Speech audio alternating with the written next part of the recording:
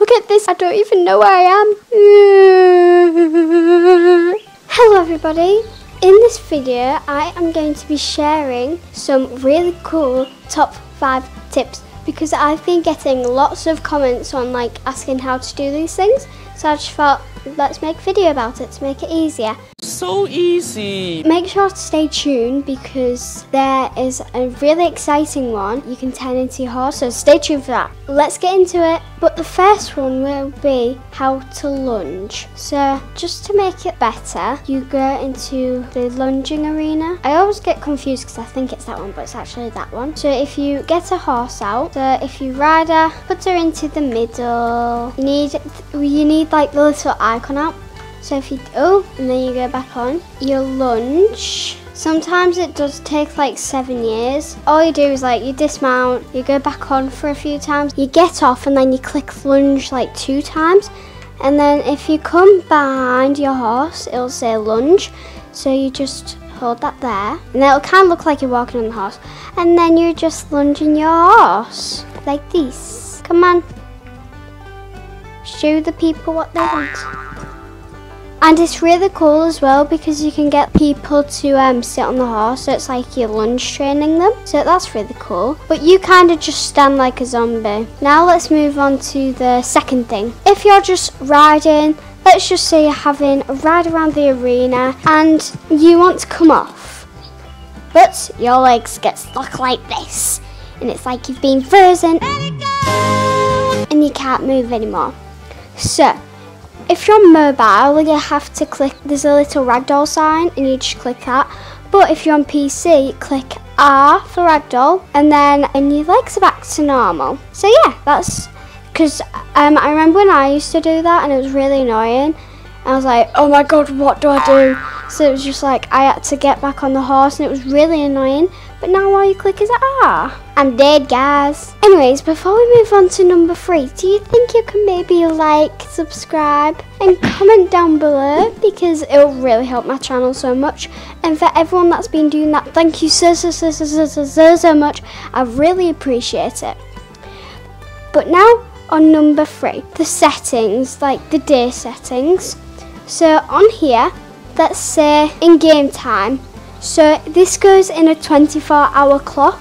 So if you put 24, then it'll literally be midnight. So it'll be really dark, like this.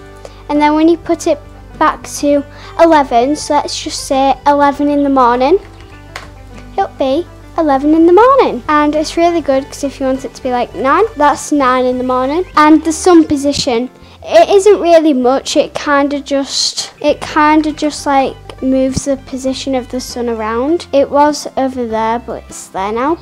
So it doesn't really make a massive difference, but if you want some shadows, then that's really good as well. And then for fog, so if you do 0.1, nothing, no fog at all, clear skies, it's so clear, really good quality as well. But if you let's put 0.3, it'll be a little bit worse. Let's do 4. I don't actually know where am I? There's the outdoor arena. Help. And if you don't want it to be foggy so you don't get lost, I definitely would get lost. Look at this, I don't even know where I am. We are so lost. And then if you put 0.1, then it'll be as clear as day. And that's what we want. We do not want fog. And also if you want it to be super cloudy, you could do 1. Number 1's super cloudy, it's about to rain. But if you want it to be a nice sunny day, put it to 0. And then there's no clouds in the sky. Now, how to lead.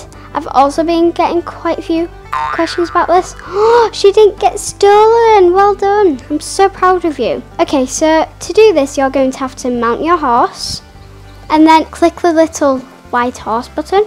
And if you go on to rider poses and then scroll down, there's lead, walk, lead, stand. So lead stand's where you just stand with your horse, and lead walk is where you walk with your horse. You don't instantly walk when you click lead walk, you have to walk your horse. But you do this with bridle, but I've not got a bridle on right now. So it does look better when it has a bridle on. When you run, your character kind of changes as well. Woohoo! Oh, okay. So on this one, it's really good if you do Strideway videos, because if you go on settings again, there's this little thing called FOV, and you can zoom in like, hello. So that's really good if you're doing like YouTube videos. Okay, now, if you're still here, I'm flattered, by the way. Thank you very much. you get to see the really cool one where you can become your horse. I love becoming my horse because it's just so funny. I find it really funny. So again, if you mount your horse, go onto settings and then click this little rider button here. Some people say, oh, what's that? And some people click riding prompt. It's not. You click the little white horse logo, and then here you are. You have become a goat and your horse is just by yourself. When I started joining Strideway, I didn't know it actually existed, and I saw horses running by themselves. I was like, how do they do that? And it took me a lot of Googles because Strideway wasn't that popular at the time. Wee! Woo! And you can just kind of do whatever you want, but you're not there. So yeah, and just do the same again. If you want to just click that again if you want to see your normal self. So yeah, that's actually one of my favorites. Anyways guys, thank you so much for watching. Make sure to like, subscribe and comment down below if any of these 5 tips and the bonus helped you, because they definitely helped me when I did some research. Thank you so much for watching. Make sure to like, subscribe and comment down below. Bye!